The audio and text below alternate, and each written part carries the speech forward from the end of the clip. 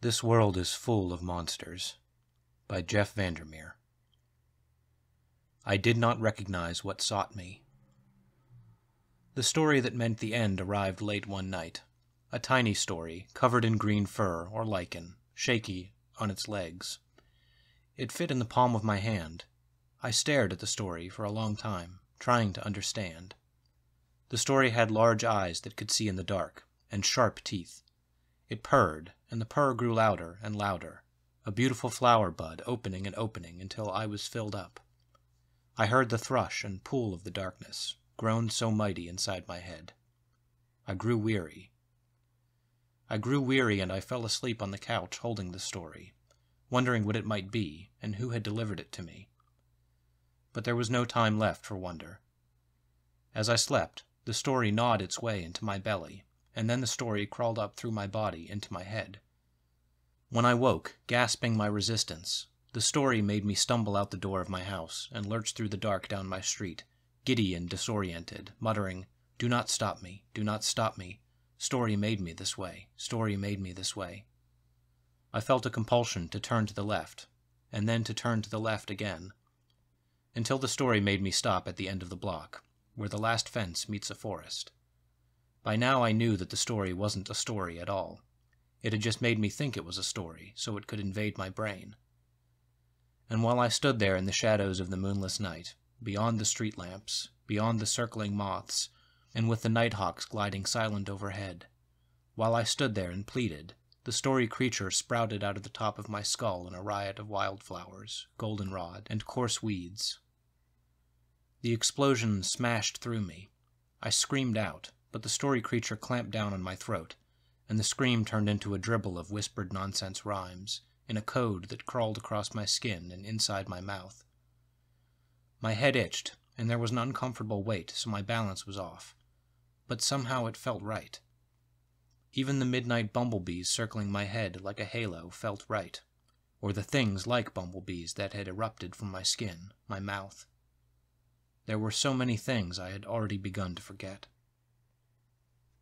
How this came to be, and what came next. I'm a writer. I was a writer. It is easy to fool a writer into thinking a creature is a story. The doorbell had rung earlier. When I had opened the door, a bulky little envelope lay on the welcome mat, under the glow of the porch light. When I opened it, a booklet crawled out onto the kitchen table. The booklet smelled like moist banana bread. It was filled with strange words, but somehow I understood that language. I read the booklet from cover to cover like it was a wonderful meal, and I was a starving man. I devoured every word. I had read a story. I was sure of it, even though I couldn't remember what the story had been about, nor could I recall who else had been with me in the house, except that there were two of them, and they had become mere shadows on the wall. Now, by the fence, the wildflowers and goldenrod and the weeds twined together and became something else, and roots splayed out into me, and atop my head grew a sapling. My balance was terrible. I had to hold the sapling with both hands because I knew that if the sapling snapped, it would kill me. But soon the weight would be unsupportable. Soon I would be beyond repair. The story creature that had sprouted from my head was restless and had tasks to accomplish. So I plunged deep into the forests in the dark of night, raging across the paths there, smashing into trees, backtracking, unable to know where I was or trying to wrest control from the thing that wanted to control me. But soon I adhered to paths despite myself. Soon I cohered and came to know balance, and lifted my hands from the atrocity jutting from my crown. Soon I walked smooth and slow, and no root tripped me, and no false trail fooled me. I could see in the dark by then, or it could, and what really by then was the difference? By dawn and the call of birds, I recognized, through the grayness, the side of a hill and a clearing, and there I turned once more to the left, and pitched face first into the grass and dirt and crawling beetles.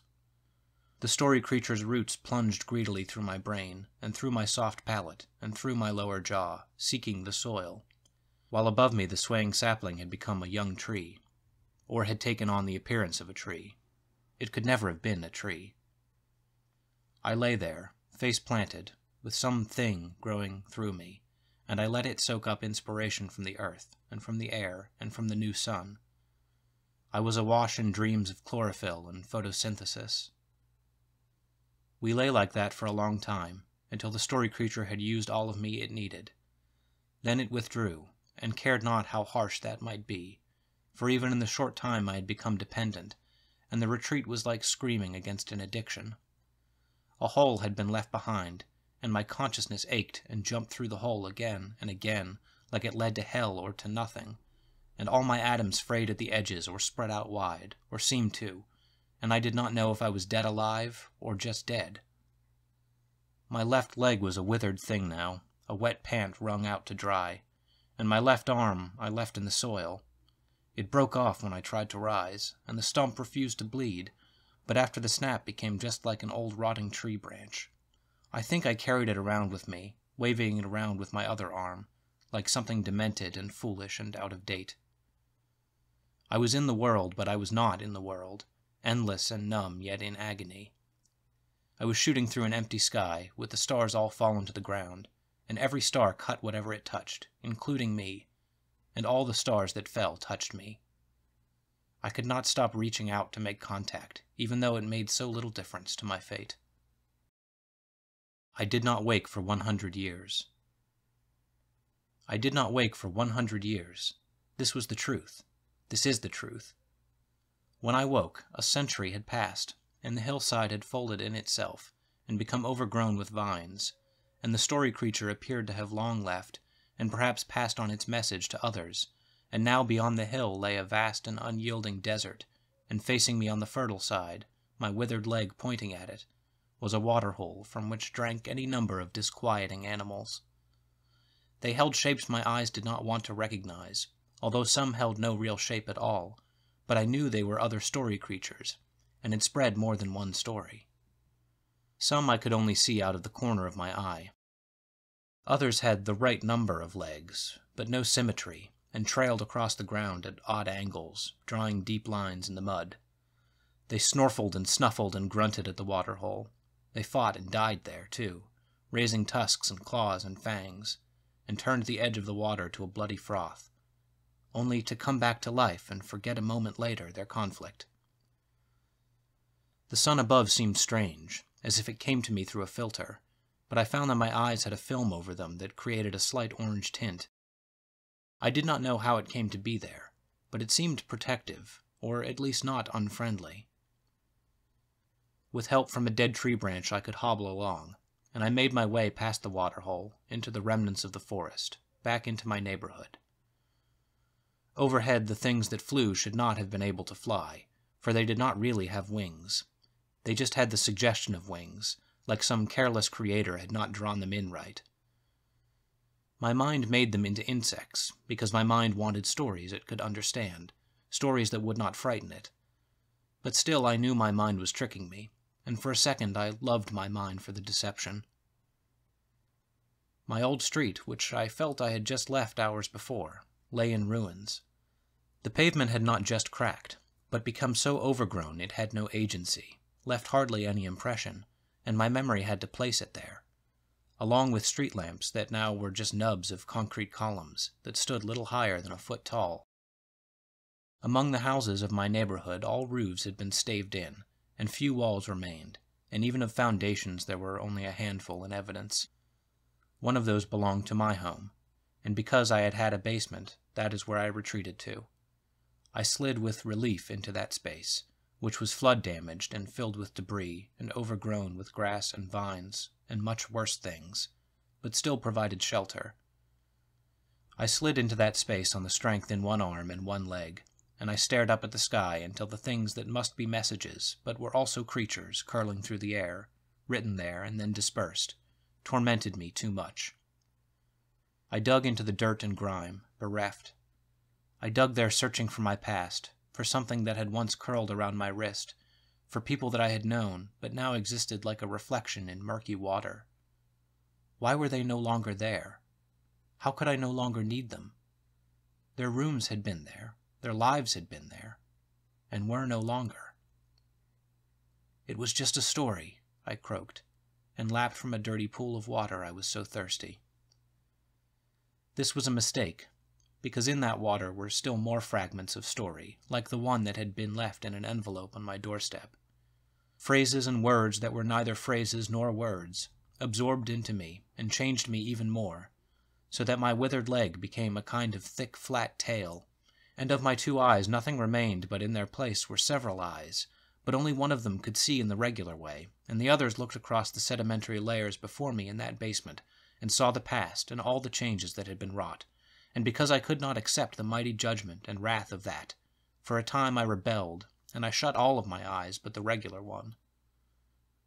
Thus I squinted at the world, that it might look more like the regular world, the one in which I had been a writer, and not believed in God, and lived alone in a house writing and thinking that being written meant one thing, when it meant so many other things as well. My world was irretrievable. The world as it had become held a strangeness too vast for me to understand. I could only comprehend the space mapped by the edges of the basement, and so I lay there, hungry and thirsty, for 3 days and 3 nights, and watched the passage of time as would a rock or a scorpion or a blade of grass. The clouds were curious, and not as I remembered, and they did not form shapes that I could recognize, but shapes I didn't recognize, that were still recognizable as something, even if that something was beyond me. This troubled me greatly, more than most of my situation, and the way too that the clouds seemed to be something now, that they were looking down at me, and that they saw me. I did not like this, and this fact was how I came to know that the past was irretrievable. For some part of me had thought, perhaps, that all I saw might be undone, be unraveled, that I might recover my true sight and my old home, and go back to when the story creature lay in an envelope on my porch, and that if only I had never brought it inside, all of the new terrible would go away, be put back in some kind of box, perhaps even into my brain. But it could not be put back. What happened as I lay in my basement? After 3 days and nights, I sensed the approach of unlikely kin, although the sound of its passage was unfamiliar. But still, the story creature that had sprouted from my head, now a century older, leaned in to look down upon me, and unfolded itself before me, and in all ways and throughout all times looked down upon me, and unfolded itself before me, and kept unfolding, and I could not stop it from doing so, even though I wanted to so badly. Even though I would have given anything for the story creature to go away, or to stop doing what it was doing, because I had lost so much already, and this new world could not replace that. But still the story creature revealed itself to me, until I understood that now it covered every surface, every space, and even though I thought I had been alone in the basement among the rat things, and the other things I wanted very much to be rats and weren't, I had not been alone. The story creature had always been there, silent beside me, breathing beneath me, waiting for me to wake to its presence, to understand where I really was. But I would never understand. How could I? I had not understood the story to begin with. When the story creature knew, when I revealed to it by my demeanor how much I did not understand, the story creature made a sound like the wind through branches, although the wind through the new branches I had woken to sounded more like a throaty scream being choked off. So this was a sound like the old wind, a lullaby about the ancient times to soothe whatever swarmed and seethed within me, although this was not the problem, not really. The story creature bent low and protruded, and there entered into the basement, sack-like, still attached to the story creature. Another me. I opened my mouth to shriek at the sight, but the sound came out of the mouth of the other me, a me that had been rewritten, so that it resembled me in some ways, down to the wrong eyes and the tail for a leg, but different in others, so that to look at this other me made me feel nausea and claustrophobia until my adjustment. Unlike me, all of its eyes were open, and they saw so much more than me.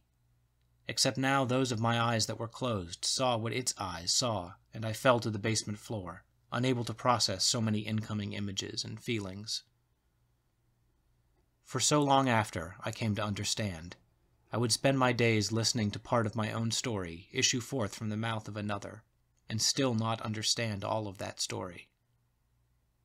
I began to have a brother I did not want.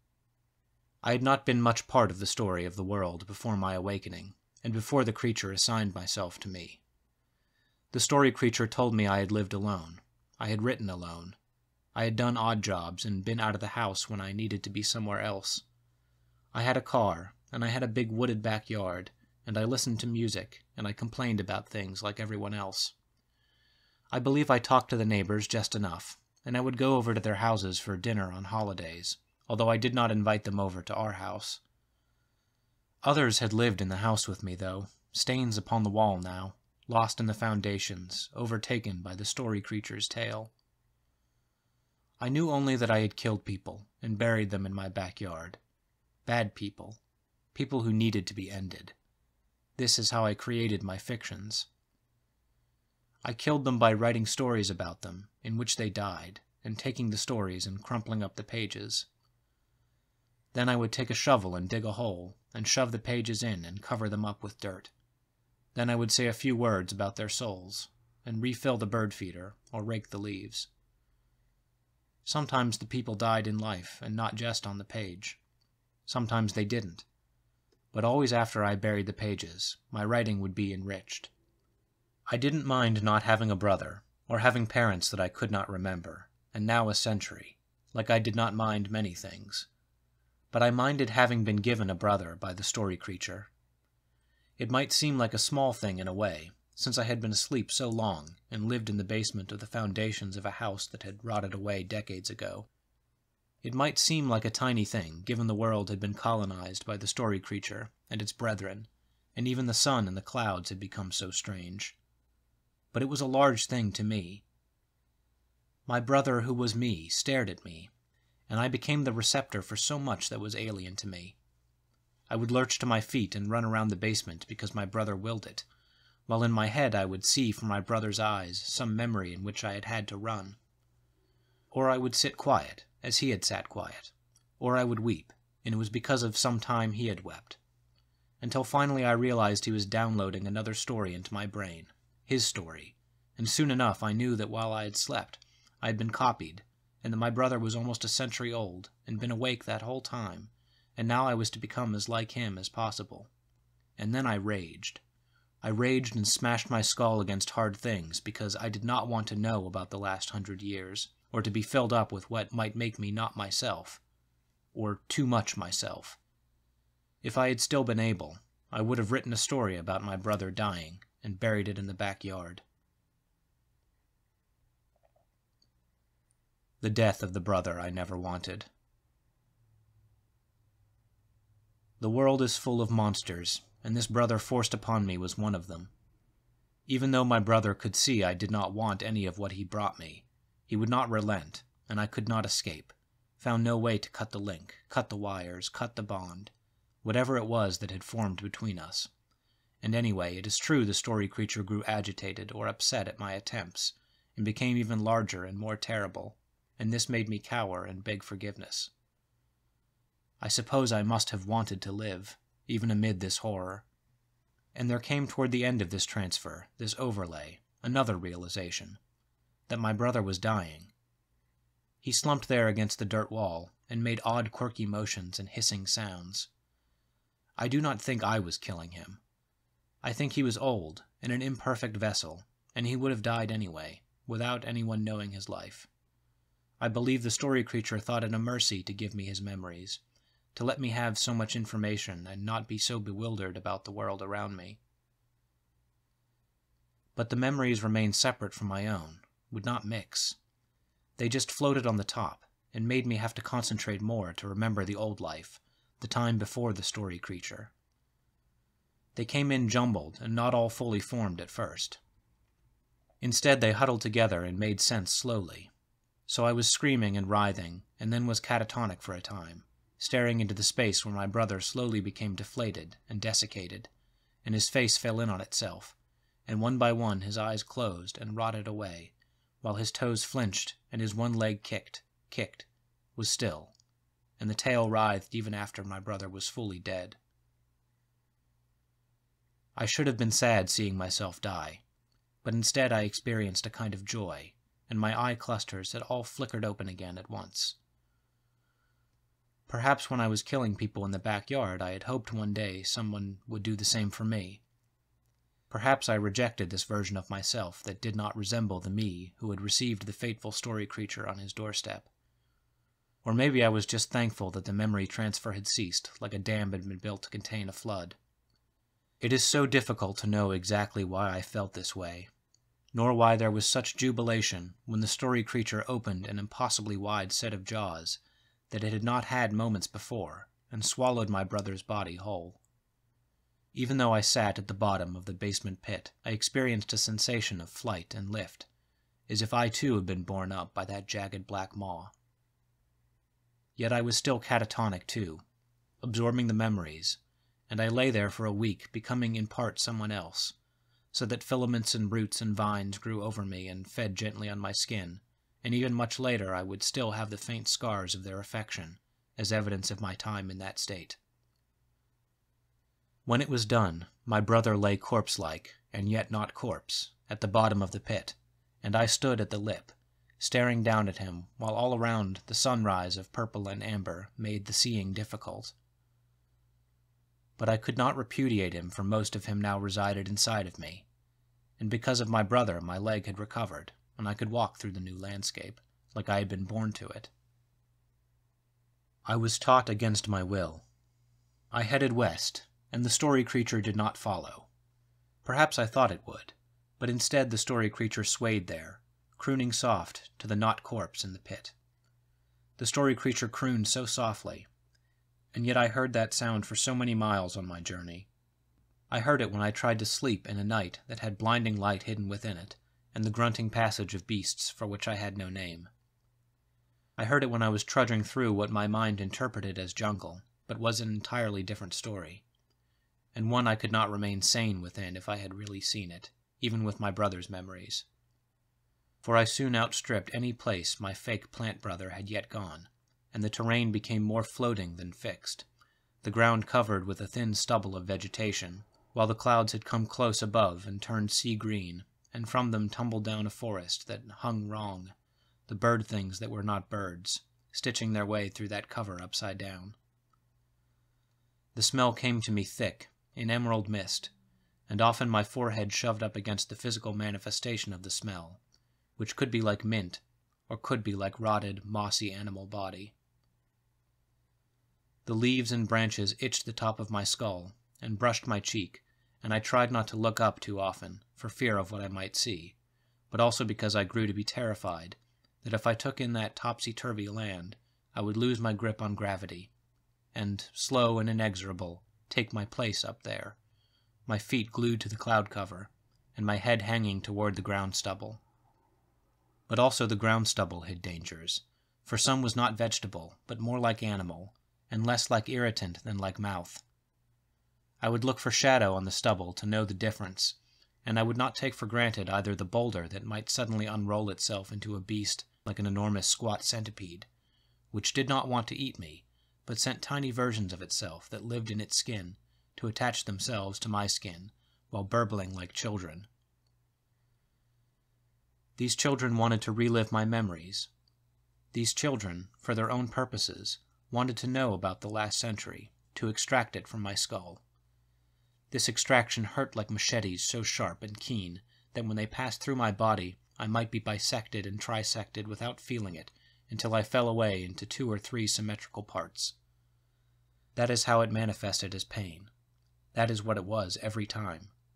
Yet I could not elude them, and they came in such regimented columns, and also at such regular intervals did the living boulders open up to release their terrible bounty, that over time I realized these were indeed schools of a kind, and I had been set loose as a history lesson. The story creature had not wanted me to understand the last century, but instead the rest of the world, which might not know everything. So I endured it better knowing this, that it was not random, and that they did not mean me harm, but inflicted it as a side effect of the learning. If I were to suffer, then at least let me suffer for a purpose. Although, of course, I would do best should I not suffer at all. Soon, though, came the final dislocation, for I had not understood the true nature of the school creature in the same way that I had not understood the story creature. For, one day, I came to the edge of the cloud-cover forest above, and the stubble ground below, and the way the horizon ahead zeroed to a large dot revealed the truth.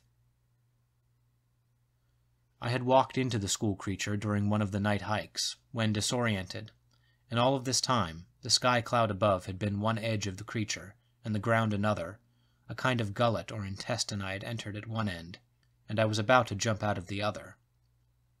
And by the mystery of how the world now worked, the entire entity had been moving itself along, so that when I climbed down to the other end at the edge of a giant lake, I had the sense that I had traveled much farther than the distance demarked by the movement of my legs, the walking forward and forward still.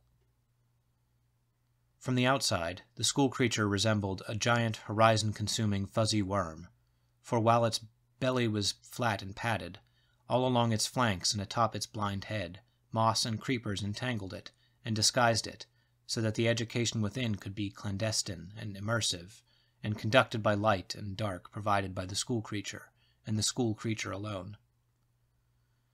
I ran for my life then, for the school creature picked up speed, as if it had known I was disembarking, but now had its route to follow. With a plunging restlessness it drove into the giant lake, the whole amazing length and width of it, while I had sprinted as fast as I could for the side, barely leaping clear of being crushed, and then, after it had passed me, of being drowned, for the splash into the lake had sent a vast wave in my general direction, and I sprinted as far inland as I could, and still I was buffeted by the water, and washed this way and that, one arm trapped by a single-celled creature that kept calling out my name, as if I had already told it my name, but I had not.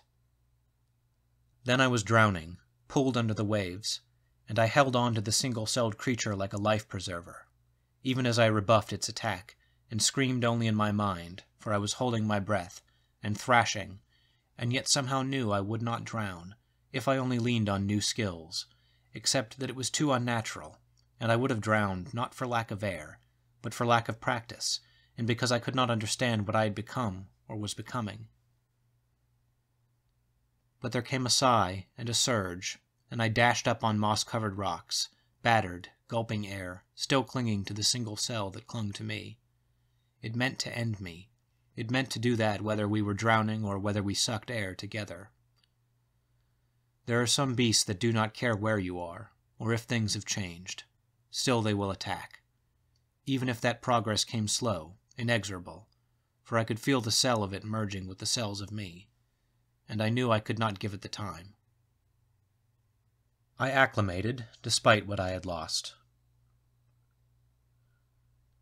When the water receded, I could only extricate myself by causing harm, and while I did not want to do this, and indeed looked about me to make sure nothing and no person was watching, at least as far as I could be sure, I battered the single cell against a rock that was no doubt some other animal lying there dormant, until the single cell bleated and let loose of me, and, bleeding an ichor lighter than the air, floated off into the sky in tendrils and green blood slicks that gripped the sky with a kind of phantom intent. The blood was beautiful, escaping into the heavens. I could barely stand the beauty of it, and what that meant about me. The single cell, subdued by my attack, and with nothing to tether it to the ground, soon followed its own blood up into the sky, leaving me to contemplate a harsh truth.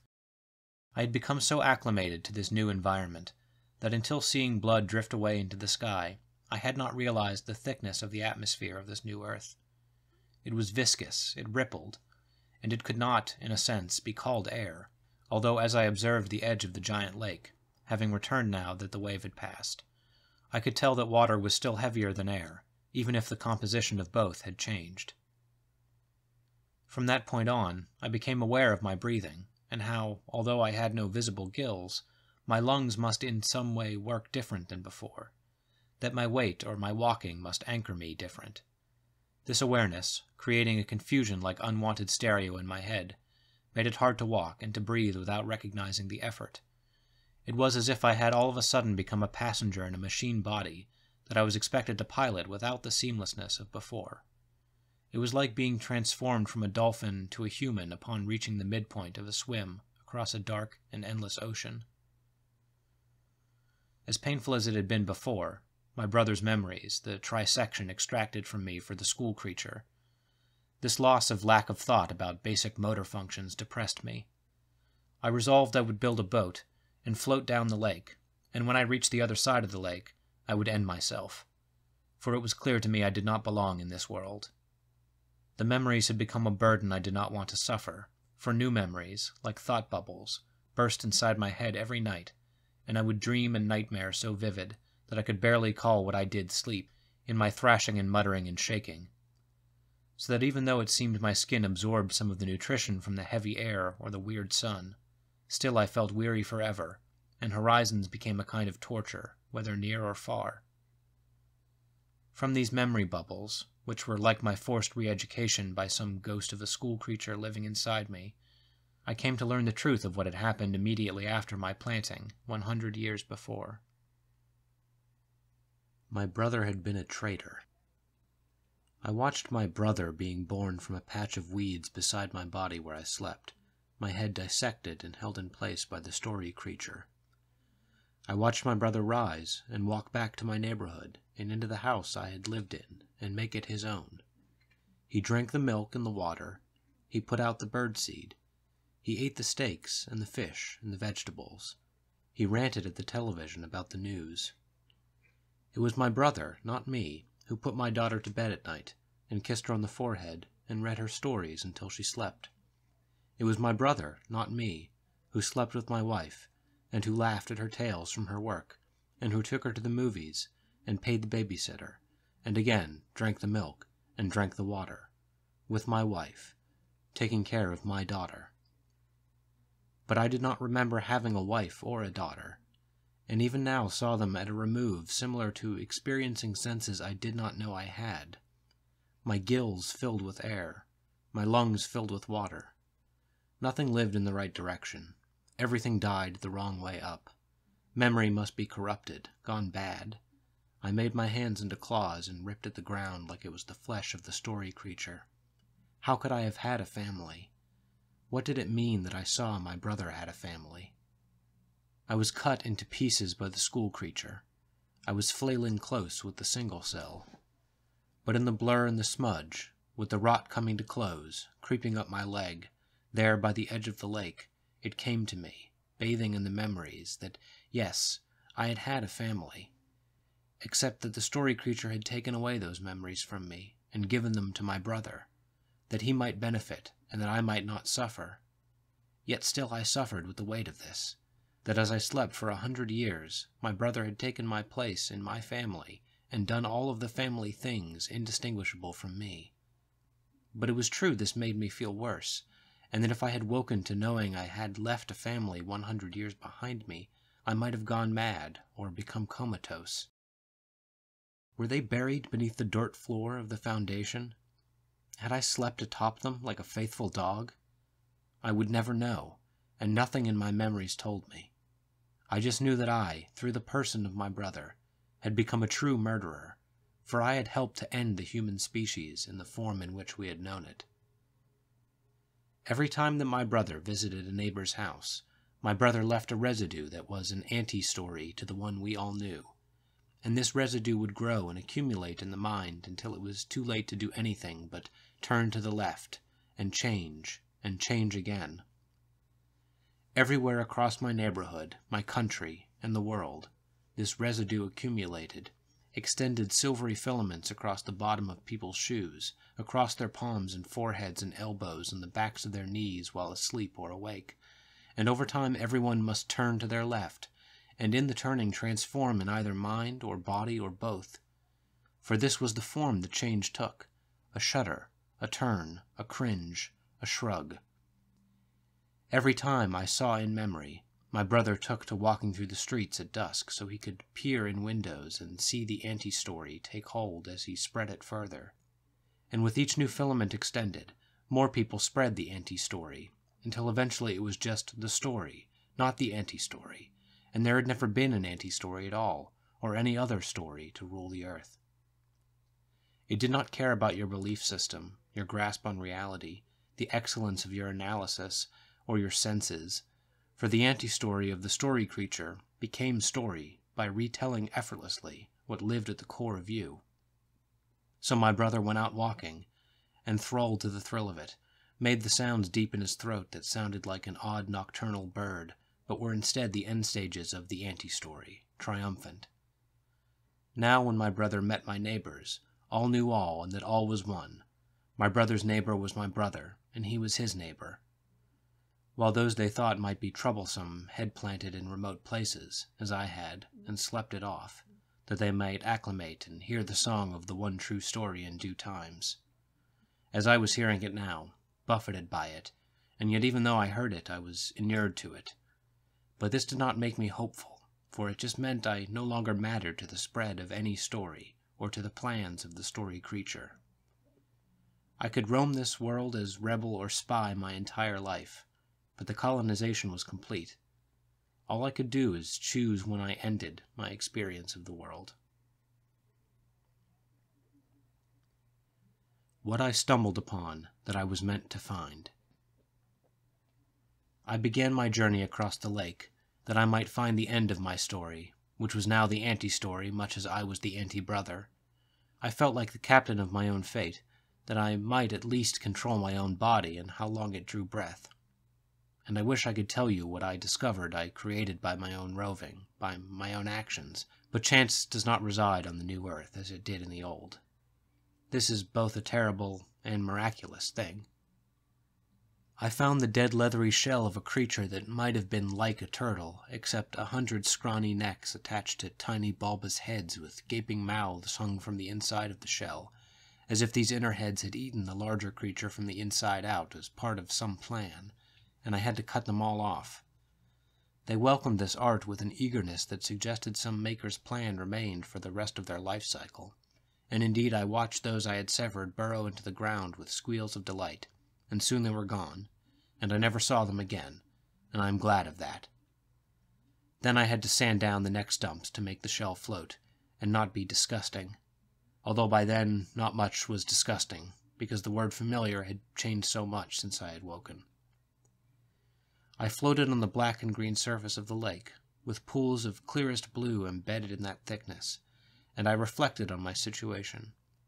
I reflected and refracted my situation, my memories continuing to be absorbed through the epidermis and then into my brain, as if the entire world but me already knew my past. There was nothing else to do, nothing to occupy me, for the lake was slow to travel across, the current glacial. But then the dead shell that was my boat grew a mouth and began to talk to me, for it too still had a role to fulfill in my life in this world. The wonder that was the dead shell. I was made to understand by the talking dead shell mouth that whoever should cut the 100 bulbous heads from its undercarriage shall be the feeder that the remaining dead shell shall converse with, and that by this ritual shall both the feeder and the fed know that learning has taken place. I did not understand the importance of this at first, and considered that it might be a trick by the story creature, except the story creature had no part in this. Dead shell grew a mouth at the bow, and it was salty and chalky with unshaven teeth that sprouted up crooked, so that the mouth must speak through a thicket of its own slashing surgery. Although it took time, of which we had plenty in that becalmed fishbowl, I came to understand dead shell very well, even if I never discovered if we spoke in dead shell's language or my own. I suppose after my encounter with the school creature, I had absorbed a capacity to understand beyond my actual ability to understand. The weather was deep and porous and full of needles, and it pressed around us in a way that invigorated even as it pricked, and even if the lake looked like no body of water I had ever seen, I found it melancholy, reassuring, and calm, and thus although dead shell disturbed me, I had been disturbed worse since I had woken. How should a dead shell talk? "Ma, ma, ma," it said, and then "ma, ma, ma, cha, cha, cha," and then "damn, damn, damn, ma, ma, cha, cha, cha."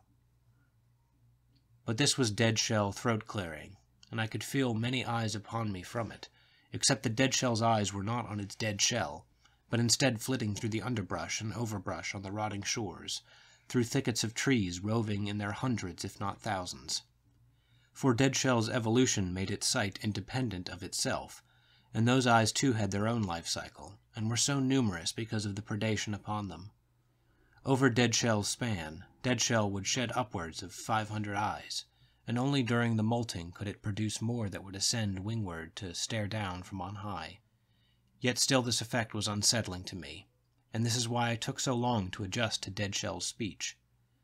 When I turned my gaze to those eyes, I worried for them, for I knew them to be as like to his children, and every hour of every day one or more were eaten, and often I would see this on the far shore to the east or west.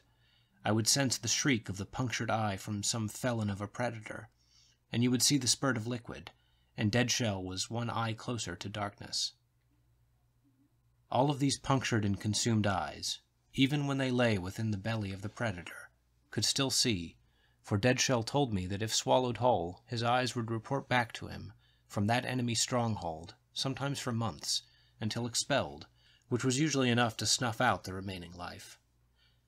Dead Shell's brain, not fixed in the meat of him, but in his shell, contained such a coiled complexity that I could not quite bring myself to imagine it. Ma, ma, ma, ma, ma, may, my brother, my brother, my brother, Dead Shell said, and I knew that by this at least one of his eyes had seen my story and knew of me. This did not matter to me in the least now. It did not matter, for Dead Shell was of the new world, not the old, and my embarrassment and sorrow and guilt was all of the old world, and made no difference in the new world, which had none of the culture I had known. I understood this, at least. And so I forgave Dead Shell, not knowing that this opening might hurt me, even as I sailed down the length of the lake on the inside of his shell, and he spoke to me from the bow. The words continued to sound like nonsense to my ears, but to my eyes, my nose, my tongue, my skin, Dead Shell's words resonated like the most powerful symphony undercut by the gentlest lullaby. I was being put to sleep and roused to heroic acts, even as all I did was kneel on the dead shell of Dead Shell, while out of my ears, as if the words must expel matter, poured my understanding, coating the sides of my body and falling away into the water like thick honeycomb in golden multitudes. How Dead Shell changed me. Soon I came to realize that Dead Shell was a sort of scientist creature on the order of the story creature and school creature before him. He communicated to me that the world had been remade against my image, and that my form, even much reduced, was the rebellion of the old world against the new, and that this made no sense because the new world embraced the old, that my very presence made the old world manifest, no matter the form. So why was the form important? Why did I hold on to the form? And why did I, holding my form, insist then on negating myself once we had reached the end of the lake? It would serve no purpose, and was impossible, because I would fail, because I could not destroy my constituent molecules. They would still exist, and thus I would exist as well. As still the golden manna sang as it left my ears and streamed down my body, made my body a clay that must be reformed and redistributed to make sense. A sweet and bitter relief. Better that I succumb to my purpose, Dead Shell still ma-mawed into me. Better that I become what I must become for a new life and a new journey, for this was the only way to preserve any semblance of the old world. And here Dead Shell brought to bear all of his 1,000 eyes all across the land, on the shore, in the trees, in the water, in the belly of myriad beasts, and buried deep in the ground, staring up through moss and lichen and rich, thick soil. That I might see through his eyes, might see how underneath the new world lay my old world still. Like the foundation of my house, there it lay, and I saw it all in such a confusion and profusion that I could not hold it in my head, and the golden honeycomb that was not honeycomb at all, but the movement of my transformation spun out and pushed out from inside of me until there was more of it outside of me than inside of me, and that is how I knew that it had been growing inside of me for much, much longer than Dead Shell had been talking to me. For Dead Shell's words had encased me in honeycomb from the inside out, and the fortress of my body lay behind a glistening wall, and that wall was attached forever and always to Dead Shell, and his task was done, as even the space that had been my brain softened and spread out to coat the inside of that entire space I must call separate from the world. Namely, me. How I left myself behind. I toppled into Dead Shell's embrace, and the dead shell closed around me and bound me, while dead shell's mouth detached on tiny legs and jumped into the lake. For this was all that was left of dead shell, who must now rejoin his own eyes, or some portion of them, and continue on his anointed purpose, his path, which might mean repeating his conversation with yet another person who had slept a century and would reach the lake through the school creature, but had lagged behind me in his timing. But meanwhile, dead shell had brought his teachings up and through me, and the golden honeycomb that was so much more bound me, and I came out from the lake to a river that roared and gushed its way down to the premonition of a vast sea, and along with this roaring and gushing and thrushing came the bobbing and weaving and floating and gliding, and all of the other motions of the dead shell eyes, now watching me, turned on me, so that I still saw through them, but they saw me. And the weight of that was a powerful thing such as I cannot describe, to be seen in that way. While I could not move, for I no longer had what might be called arms and legs, but only the motion provided by cilia and by the thick stickiness of the honeycomb, which was both me and not me, was how I could move and how I could stay. Yet my eyes did not partake of the honeycomb. My cluster of half a dozen eyes was too busy transforming into one eye, one giant eye that was also a kind of helmet, as if an eye had been drawn on the glass of an astronaut's helmet, except that drawn eye could see the entire globe of glass was the eye. That while I had my hands, I put my hands to my face to know that this one eye was enormous, like a world, and that already things swam there like motes, but wriggling and alive. I saw so far, and I saw so well, and as the many eyes of the dead shell retreated and receded until I saw only one through my own face. Beneath there came an itching and tickling.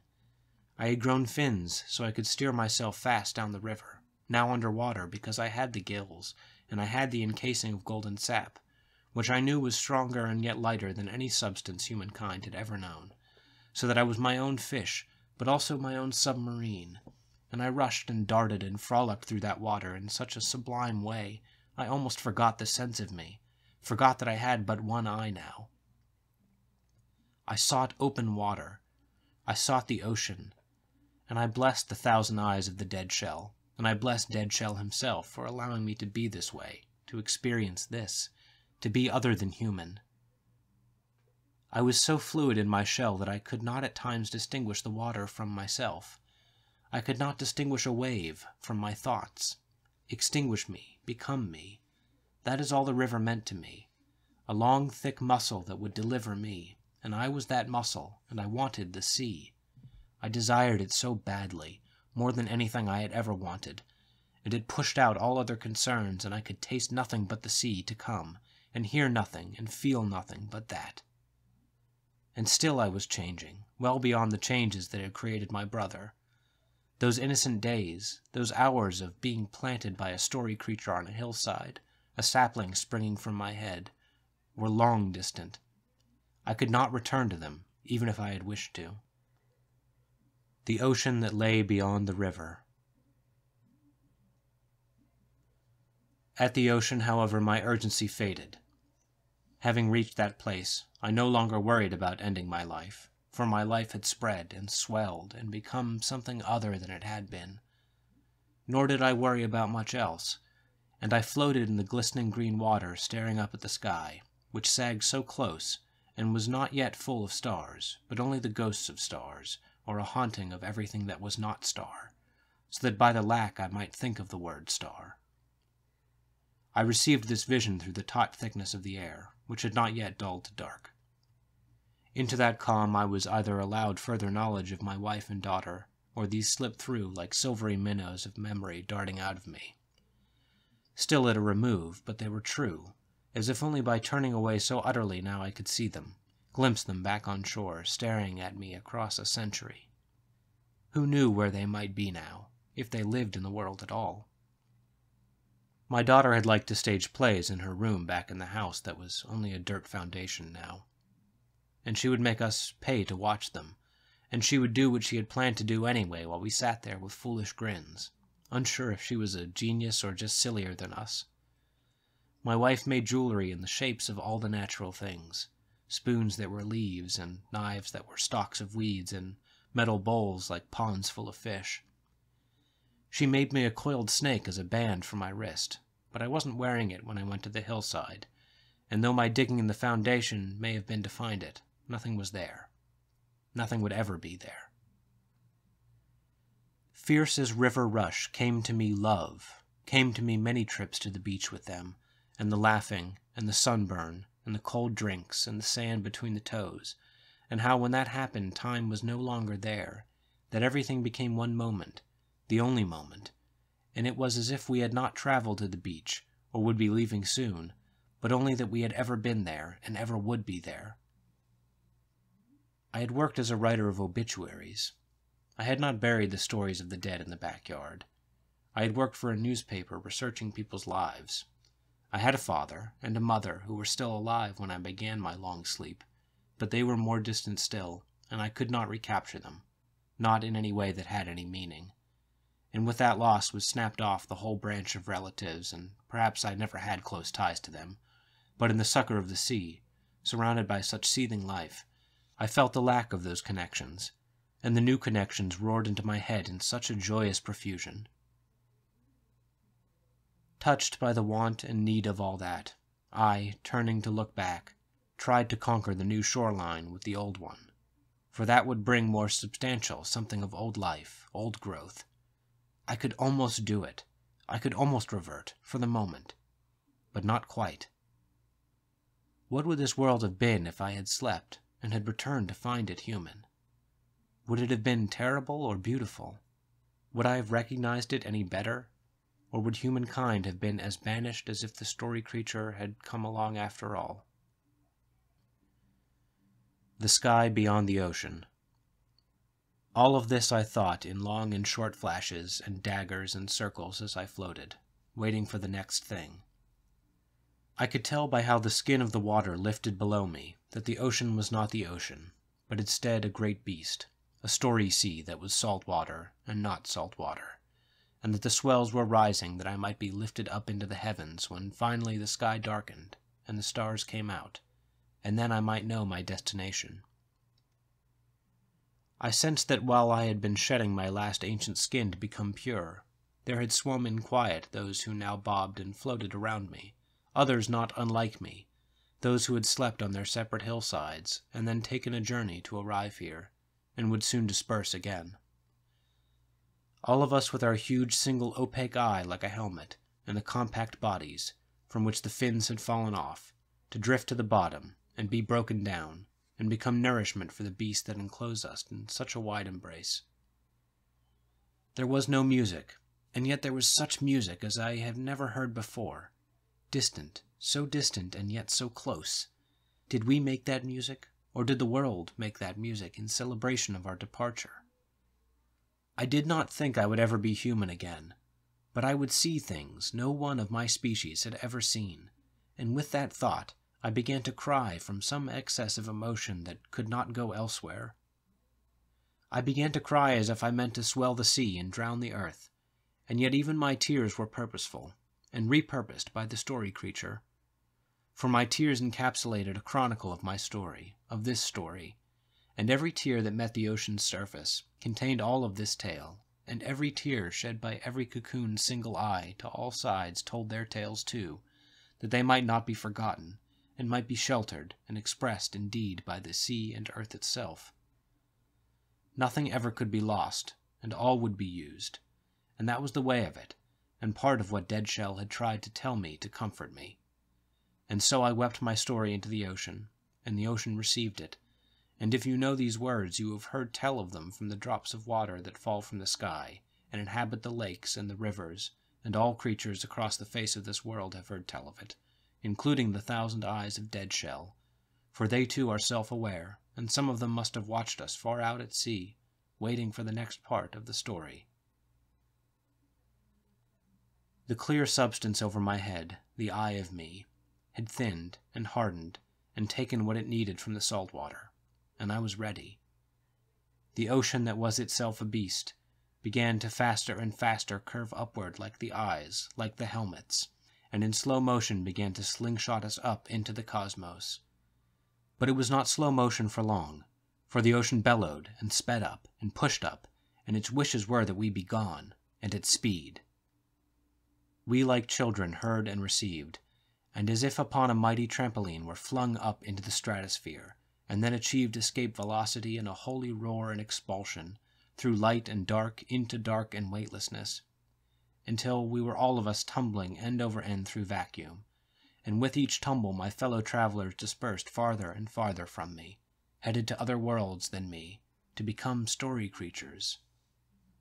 For we were joyous. We were ecstatic as the stars came at us, no longer veiled, and we saw them in all of the glory that was both ours and theirs.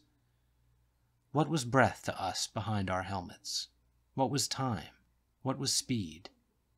We could tumble forever and never die, and every sighting of a star filled us like a tiny bliss, a flower opening up and never fading.